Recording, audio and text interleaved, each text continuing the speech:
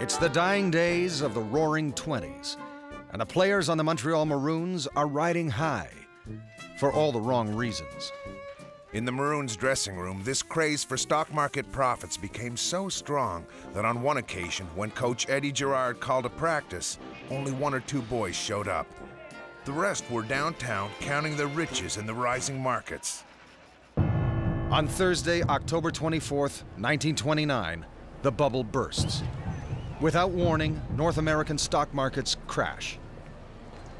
The lives of millions of Canadians are about to change dramatically.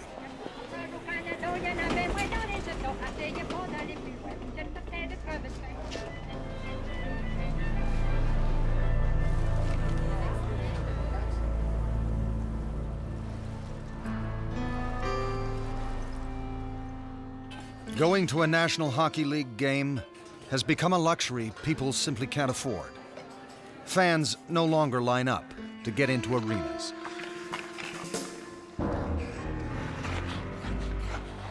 For the NHL, it's the start of a steep and sudden slide.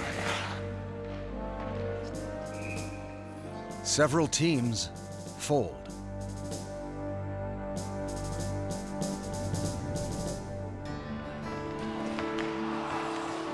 In the coming decade, professional hockey will struggle just to survive.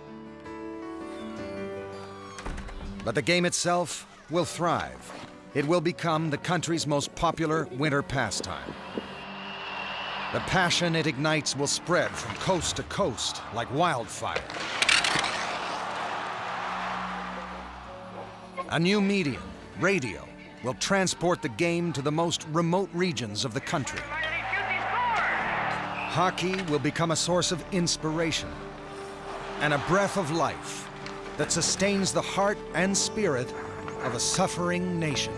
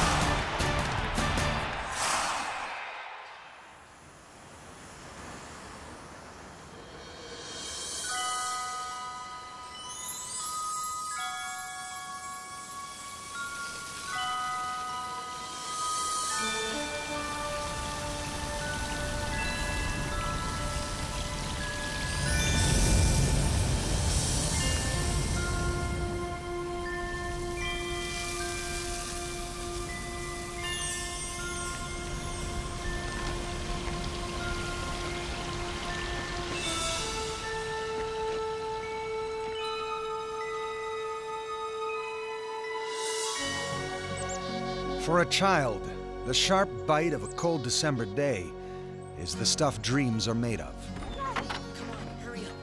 At 10 o'clock, after playing our games on Friday night, we will flood it. And I remember going back home at midnight because it was windy. We were like an iceman.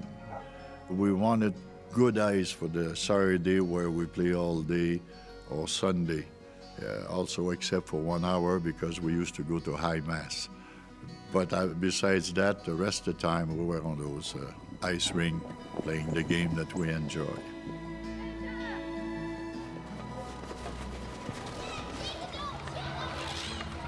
As the Depression hits hard in town and country, Canadians cling to what they have or whatever's left. For young Bernard Geoffrion, it's enough. Even during the hardest times, I never worried. I never needed anything. I had skates, a stick, and a puck. Our neighborhood was warm and tight-knit. All the families helped each other.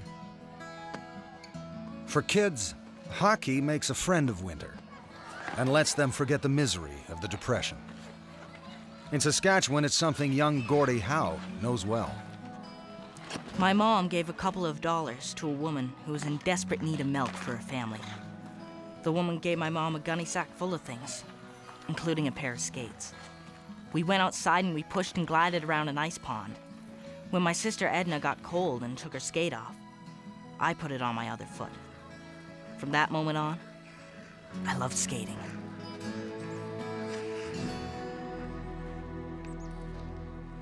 There is nothing to do. So, it's the depression. They have nothing. They have nothing to dream about. And you don't understand the situation. Why is it happening? And you always feel that what's happening to you is worse than what is happening to everybody else.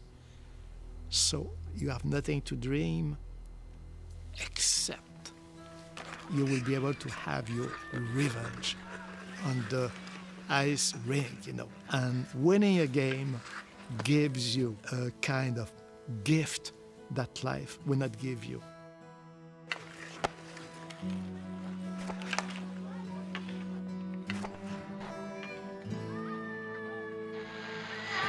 Hello, Canada, and hockey fans in the United States. Getting ready to start the second period, and there's no score. As this passion sweeps the country, a new tradition takes root. Hockey Night in Canada travels the airwaves and sweeps into the homes of millions of Canadians. Professional hockey is now a truly national game. Saturday evenings become sacred. Families gather round the radio to listen to Roland Baudry or Foster Hewitt. Holland then shoots it out at center. It slides down the ice, and Reg Hamilton has it. Right off the edge of his stick. He shoots, he scores! If hockey can make heroes of ordinary men, radio makes legends of heroes, like Howie Morenz. For young Denis Brodeur, radio opens a whole new world. In the evenings, we'd all get together to listen to the play-by-play of the game. Nothing could tear me away from the house. The next day on the ice, I tried to reenact the players' moves like I'd heard them described and the way I'd imagined them in my mind. Goldham's going right in. He's right in. He shoots. He scores. Goldham. Until that time, you had nothing that was immediate. And all of a sudden, you had The Voice across the country. They were these real national storytellers that connected people across the country and started to generate a game in the imagination and players in the imagination. And again, something that was far greater than could ever be in reality. And I think it's at that point that hockey really started to take off, you know, in this country, and not just at the highest levels, but also, you know, at the lower levels. As a new generation discovers the glories of hockey, the game tightens its hold on Canadian kids. Fired up with a passion for the game, they will become the talent pool that ensures its survival. Pro hockey might be going through hard times, but the roots of the game have never been stronger.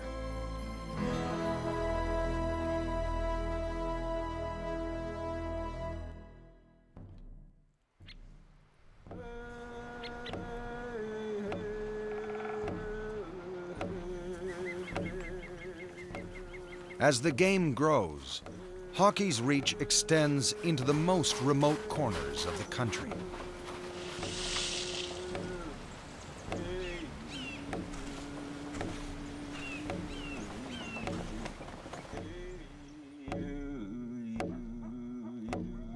In British Columbia's Fraser River Valley, a young man and a shaman take part in an age-old purification ritual.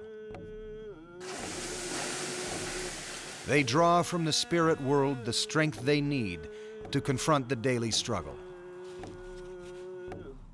Many reserves live in extreme poverty, and Alec Antoine finds the courage to survive in a world of cold and ice.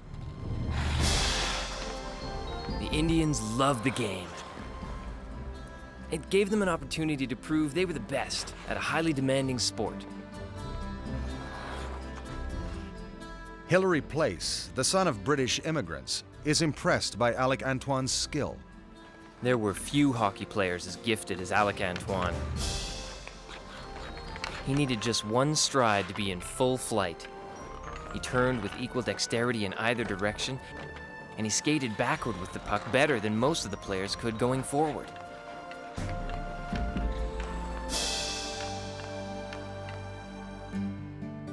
Young natives are taught the game in residential schools. It was intended to assimilate them into white culture. You're an Indian member of an Indian team, and it's the only place where you're allowed to be an Indian. Wearing that residential school uniform, playing against a non-Indian team. That's the only place in all of their lives through residential school where they actually could be Indians, and they could do something which is incredible. They could be proud of themselves because they could beat the white guys. They had been told for years and years and years that everything about their culture, their original culture, was bad. And here are this bunch of Indians which could beat those white kids. Now that was something else.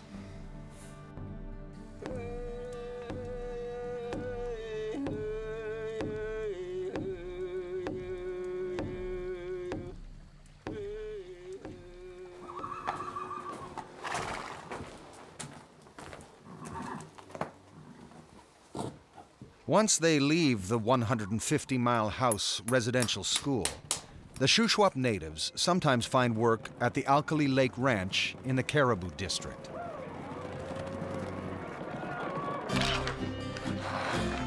In the winter of 1927-28, the most passionate about hockey form a team, the Alkali Lake Braves, and join the BC Northern League. Winning the game was not the only thing that counted. For them, the sheer joy of the contest of skills was important. A quick turn around an opposing player, skating, turning, stick handling, all the skills that made hockey the fastest, toughest, and most elegant game ever devised by man were their delight. They played the game not only with grace and power and skill, but with their souls as well. Alec Antoine is the Braves' heart and soul. He's got a hard, accurate shot. His ability to anticipate the play and his peripheral vision make him a formidable opponent. Games are played Sunday afternoons in Williams Lake. It's a long trip from the Alkali Lake Ranch.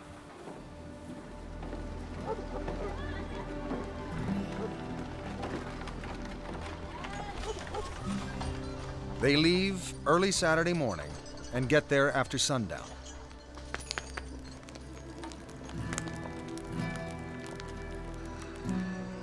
Color boundaries were there, and Indians were denied many things because of their race. Indians were not allowed in the hotels or in the restaurant. Instead, they shoveled the snow aside and pitched their tents. Supper was some deer meat and boiled frozen potatoes. A campfire was the only source of heat.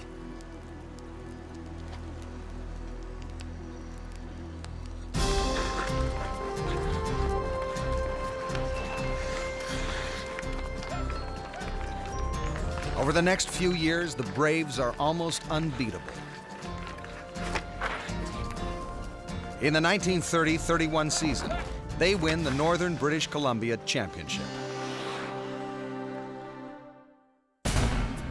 In January 1932, the Braves are invited to play 2 exhibition games against a professional team from the Vancouver area. They have never traveled this far from home. In Vancouver, the Braves are up against the Commercials, an all-star team used to big rinks and large crowds. This tournament was native activist Andy Paul's idea. He hopes that the Braves will inspire other First Nations. It will be the Indians' night to howl, we hope, and we of Squamish will have a 40-piece band at the game. We hope to play our boys off the ice to the strains of See the Conquering Heroes. The Braves are an attraction, but not everyone is impressed. The Alkalis start in pursuit of the puck when the whistle goes off, and they never cease. There is little system, just dogged pursuit. They are still a primitive people, these silent, shadowy folk of the Northland, and they take their sport in the same way. The Vancouver Sun, January 16, 1932. Doreen Arms and her husband Frank are from the Caribou District. They've come to watch the games. They had never played in front of so many people. The rink was quite a bit larger than they were used to, and they had no idea how to use the boards effectively, as the commercials hockey players did. The Braves lose both games to the commercials, but not by much. And even hard-bitten journalists admire their style. They did teach Vancouver one lesson. Hockey can be played absolutely without malice. They were beaten last night, and they took it with a smile. The crowd seemed to like that. Don't you?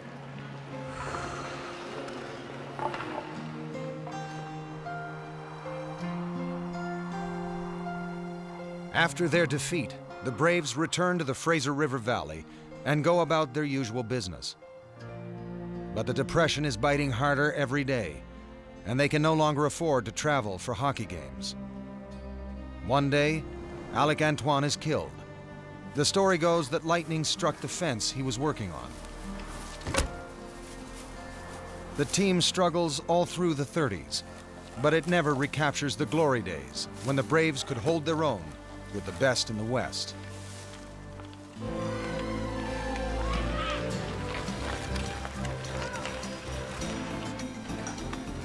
At about this time in Saskatchewan, a young boy takes his first steps on the ice. It's hard to say if he was inspired by the Braves, but this kid will make it to the top. 15 years later, Fred Sasakamoose will play 11 games for the Chicago Blackhawks. He's recognized as the first player from a native reserve to make it to the NHL.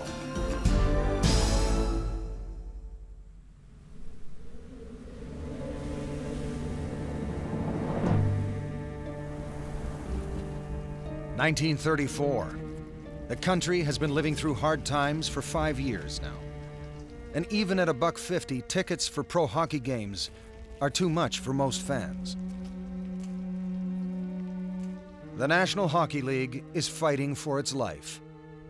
Some teams are sold, others fold. Of the 10 teams that made up the NHL in the late 20s, only 6 will survive the Depression. The Ottawa Senators, 7-time winners of the Stanley Cup, will not. Fans turn to amateur hockey. For only 30 cents, they can watch the McGill University Redmen play the Junior Canadians. Teams like the Quebec Aces, the Halifax Wolverines, the Vancouver Lions, the Winnipeg Monarchs, and the Trail Smoke Eaters are packing them in.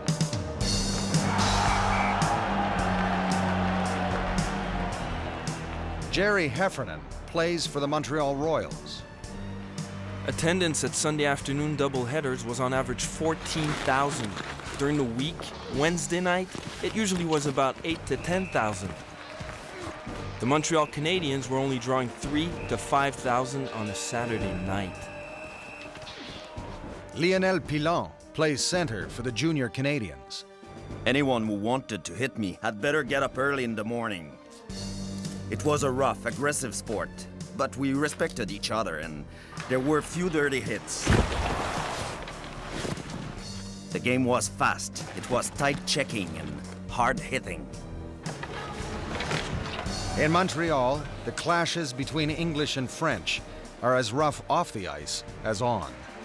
The forum was packed on those nights. The fans in the seats created more mayhem than we did on the ice. The English were on one side and the French on the other. And it was bastard, bloody Frenchmen, you name it. Sometimes the screaming was so loud that we couldn't hear each other on the ice. There were times the atmosphere was so charged, the crowd so worked up, that fights would break out in the stands. Well, you have to understand, too, that at the time in Montreal, the English and the French communities don't live together. They live next to each other. So for them to be sort of shoved together in an arena is a unique occasion. It's a unique experience. And yes, there is friction. There are fights. You can see in some of the literature and the poetry of the time that there were, little rivalries and things going on inside and betting between the two communities. So whether the owners played that up or not, certainly the fans recognized the differences between the two, and it was a point of tension, it was a point of intersection in the community. The English who thought they were superior and the French Canadians who were trying to prove something, together in the same barn, watching a hockey game with something to prove.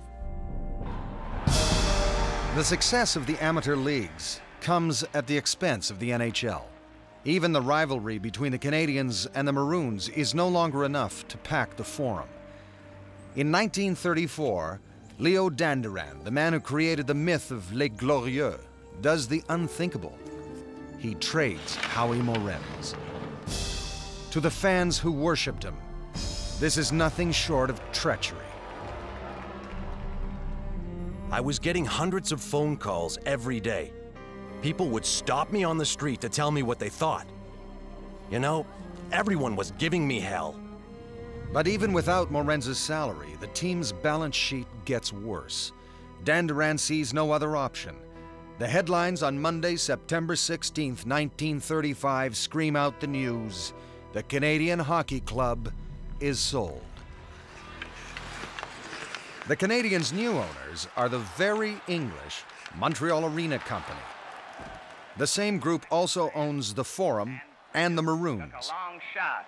Play is again in Canadian territory. Joliet at center ice with Morenz. In the fall of 1936, in a desperate bid to boost attendance, they bring back Howie Morenz.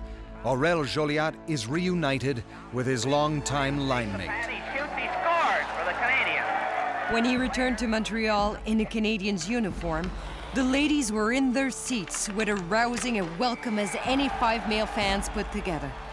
Myrtle Cook, the Montreal Daily Star. Later that season, during a game against the Chicago Blackhawks, Morenz is checked hard and slams into the boards. His left leg is fractured in several places. When Joliat visits his friend in hospital, he finds Morenz weak and demoralized. Howie suddenly decided to show me he could walk across the room on his crutches. I saw him totter as he started back. I grabbed him and helped him back to bed. He kind of smiled at me and told me, "I'll be up there watching you in the playoffs."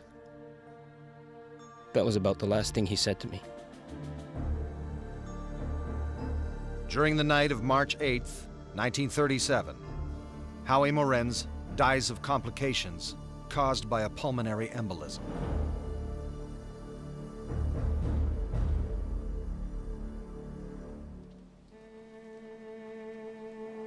His body lies in state at the Montreal Forum. More than 20,000 fans come to pay their last respects to a man they'd idolized. For Camille Desroches, it's easy to understand why Morenz was so loved and admired. I think the best way to explain it is that to us, Morenz was as French-Canadian as we were, even though he wasn't. It's as simple as that.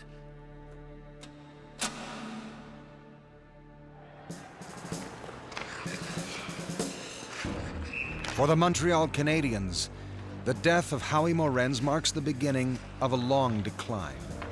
The team finishes the season dead last in the standings. The final home game draws fewer than 1,500 fans. Ray Gettler feels he's playing for no one. As the season wore on and we kept losing, all we could see when we were playing were empty seats. Nothing but empty seats.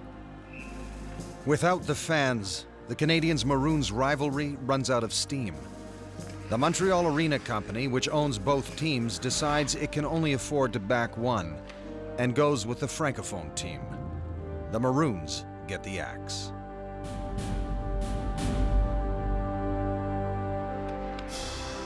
Even so, the Canadians barely managed to survive until one day, a fierce and talented rookie steps on the ice.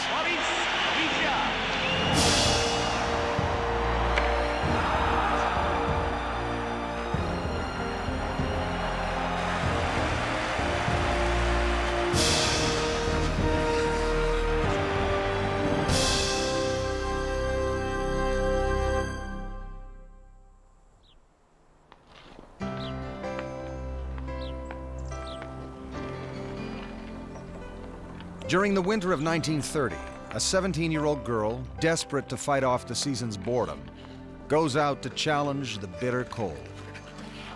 Young Hilda Ranscombe and her sister Nellie take up the challenge thrown her way by a neighborhood boy. They put together a hockey team, the Preston Rivulets.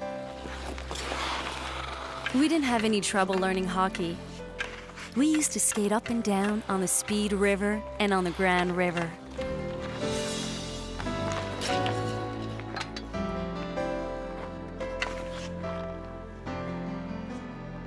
Hilda and Nellie Ranscombe are not oddities. Across Canada, women's hockey is growing in popularity, and young girls from all walks of life are joining teams like the Crystal Sisters from PEI, the Haileybury Black Cats, the Port Dover Sailorettes, and the Calgary Grills.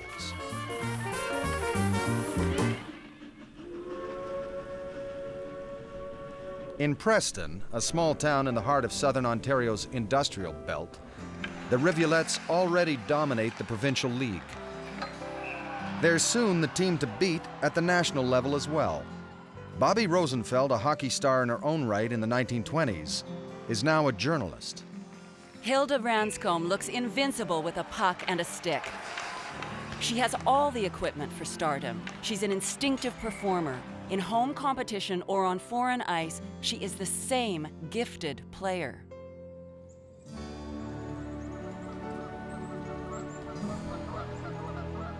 Almost all of the Rivulets hold day jobs in the area's mills and factories.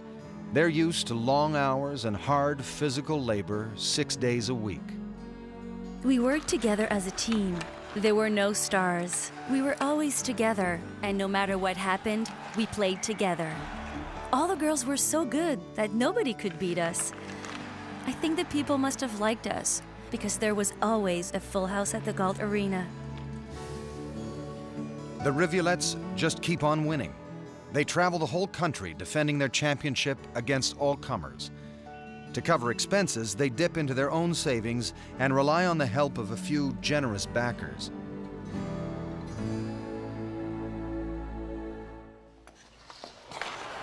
Everywhere, every game, they display the same steely will to win. They never back down, never turn away. The girls roughed it up a little in the second period when 11 of the 17 penalties were handed out.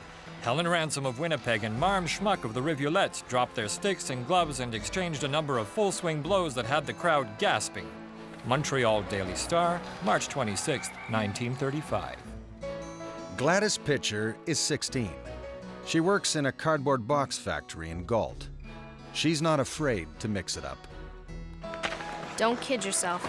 If somebody hooked you, you turned around and let them have it. Somebody might have had 3 stitches here and 3 stitches there, but what's 3 stitches? The hockey takes over.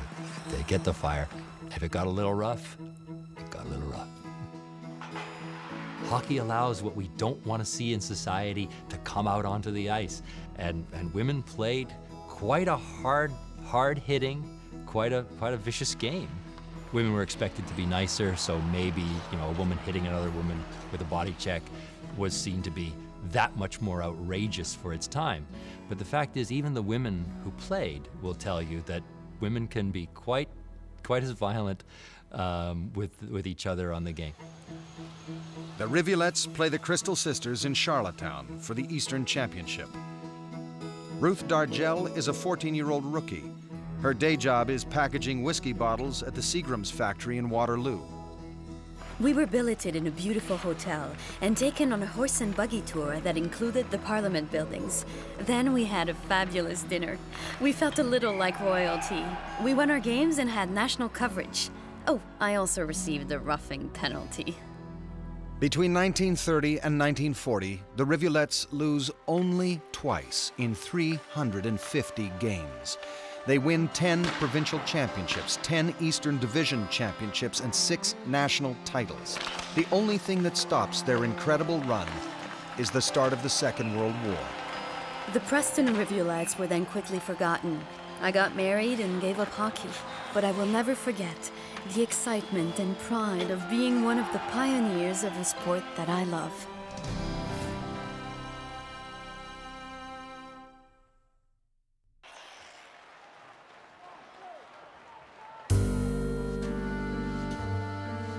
At most, there are only 200 players at a time in the NHL.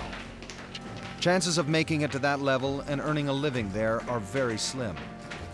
With the Depression still deepening, many young men decide that the only way to survive is to leave the country.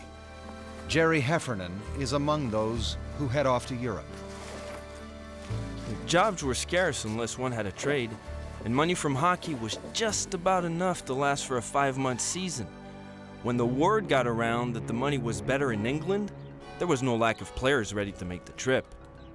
Heffernan is one of the many Canadians who swell the ranks of British teams like the Wembley Lions and the Haringey Racers. Europe is catching hockey fever. Dès le début, le jeu est extrêmement rapide. Mais la défense veille et aucun but n'est marqué au cours de la première phase. The game is catching on in France as well. Players like Jacques Mousset, Larry Laframboise, Jacques and Antoine Cholette, and Frankie Cadorette are a sensation. Montreal's Roger Godet is captain of Paris's team, Les Français Volants, the Flying Frenchmen. The Volants are fast. Roger Godet, their captain, is caged lightning with a burst of speed that puts him with the speediest puck chasers in Europe. This is Godet's 3rd year with the Volants, and he is traveling left wing better than ever. Almost all my teammates came from Quebec. We went to all the great capitals: Prague, Vienna, Budapest, Berlin, London, and Paris. We would play 80 games a season. We'd scramble from one place to the next. It wasn't always easy. We often attracted crowds of 20,000 spectators. You couldn't get a job in a lot of parts of Canada, certainly a job that paid the kind of money that you could get to go barnstorm. Second, you could do something you loved overseas and be a hero. And hockey wasn't seen as a game per se, it was a spectacle, like the Harlem Globetrotters or like when the American baseball players went to Japan. It was a traveling circus. And to be part of that, a young man traveling and getting money at the time, why wouldn't you go? Why would you want to stay back in Canada with the Depression? À Berlin, les joueurs parisiens de hockey sur glace rencontrent les Canadiens de street hockey. Après une partie violemment disputée, les Canadiens qui devaient du reste prendre la première place du tournoi remportent.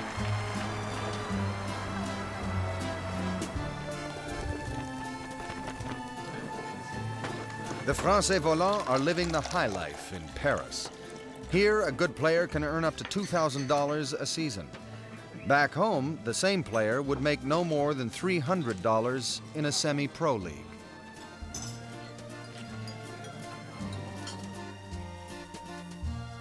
The Volants are a hit all over Europe. They're often invited to play in England, where their flashy style is a novelty. The Volants, like most French teams, are temperamental. If the English Channel hasn't knocked spunk and speed out of them, the Haringey Racers will have their work cut out. On the other hand, if these French boys from Montreal and Quebec are moody, their play will go sky high and the Racers will skate off easy winners. While French and English-Canadian players are filling arenas in France and England, a young man from Trail, BC, heads off to Czechoslovakia, where his parents were born. Mike Buckner takes in a hockey game at Prague's Ice Palace and meets Czech coach Jiří Todzika. I gave him skates, a stick, and a puck. His skating and his moves, his lightning speed were new to us, and you could see how happy he was doing it. And that's how we finally got a coach that we could understand, and especially who understood us.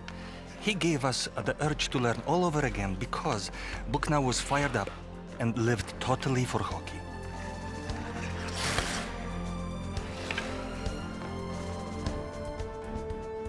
As a player and assistant coach for the national team, Mike Buckner teaches the Czechs the fine points of the game. I taught them all that stuff which was purely Canadian.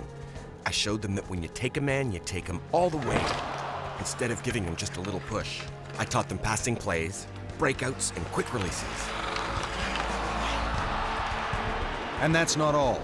Buckner crisscrosses the country, holds hockey clinics, and sets up minor hockey leagues everywhere.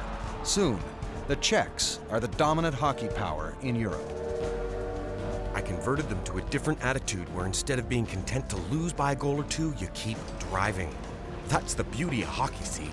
It's possible to reverse the trend of a game as long as you don't give up. Thousands of young Czechoslovakian boys want to become the next Mike Buckna. But Buckna finds time for more than just hockey. He falls in love. Her name? Lola Frolikova.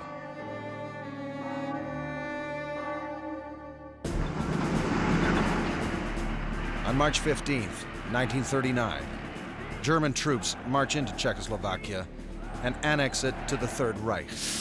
Mike, with Lola, heads back to Canada. A few months later, Europe is engulfed in war. All of the Canadians who were playing hockey overseas come back home. But they leave behind a legacy, a passion for the game that will continue to grow.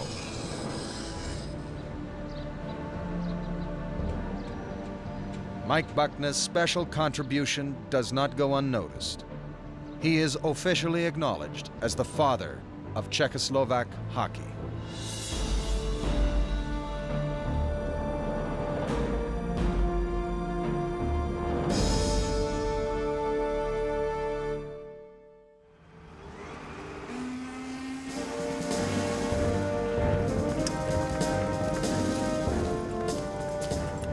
December 1939.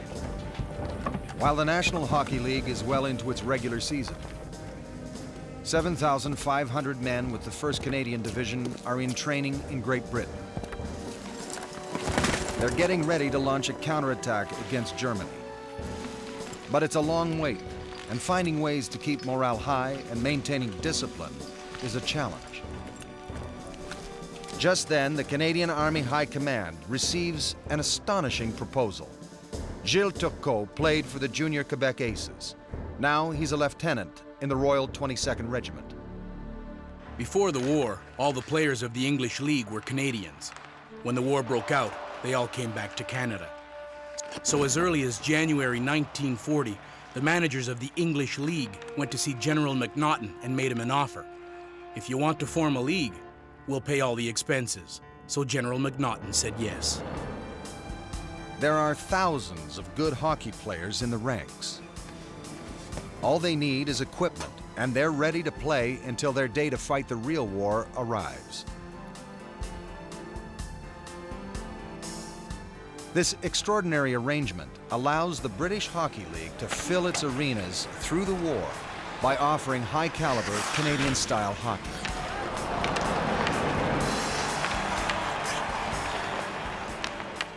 The team was made up of enlisted men and officers. We practiced once a week and played once a week. It was like a real hockey season. On top of playing hockey, we had our military training with all the maneuvers and marching. We were in shape. We were in great shape. It was a way of connecting with the hosting population. Also in training, it was a way of building the group. And it was also a way of bringing some part of Canada with them. And if you can bring a bit of the game, then your soldiers will feel like at home. And if they feel comfortable, they will forget about nostalgia, about missing. And also, let's say those people were living together.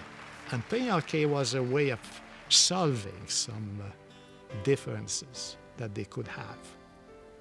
So it let the steam out. So that was the role of hockey in Europe.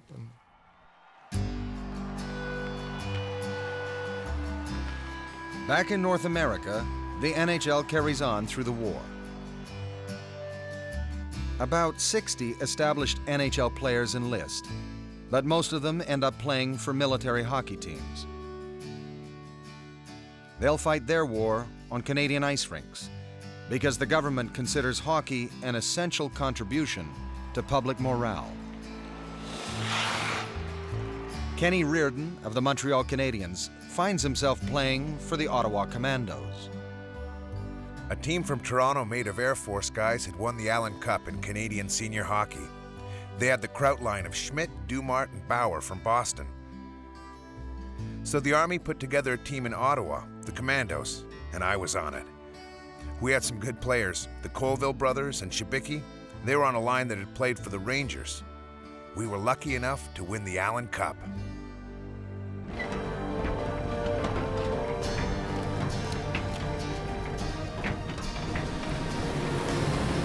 When the war ends, hundreds of thousands of soldiers come home.